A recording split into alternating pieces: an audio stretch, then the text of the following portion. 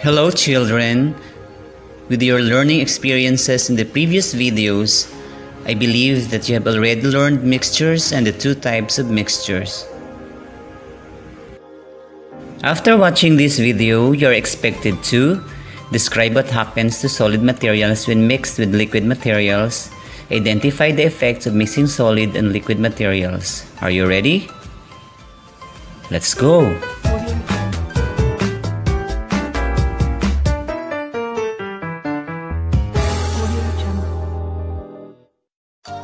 Before we proceed, let us have a short review of your previous lesson by answering the practice exercise.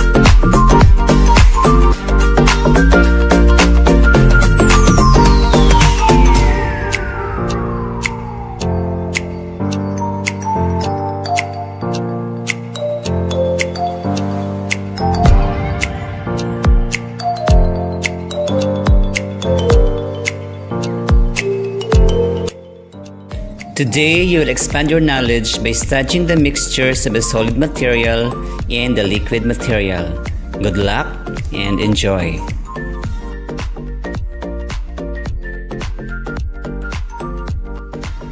You love eating fruit salad, right? But have you seen your parents prepare it? All the solid ingredients, which are mostly fruits of course, and the liquid ingredients of condensed milk and cream are mixed together. The resulting fruit salad which you enjoy eating is a mixture which is formed when two or more materials are combined together. Now observe what happens to solid materials when mixed with liquid materials.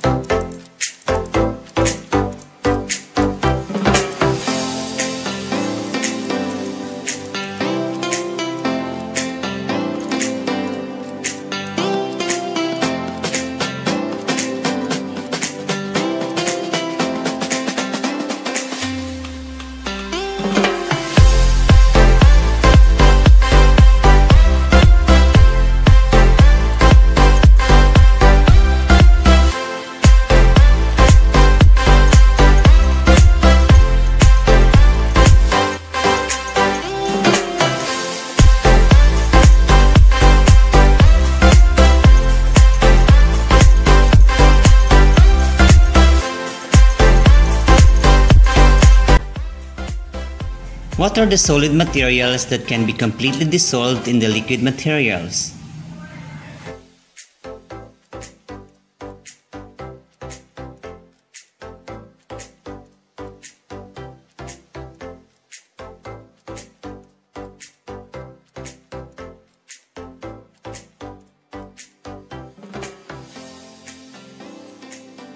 What are the solid materials that cannot be completely dissolved in the liquid materials?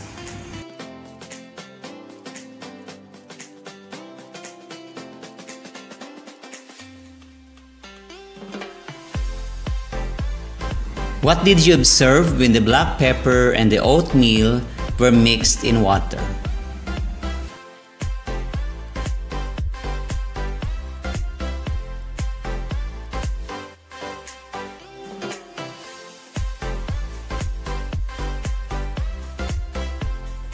What are the different changes you observed when solid and liquid are mixed?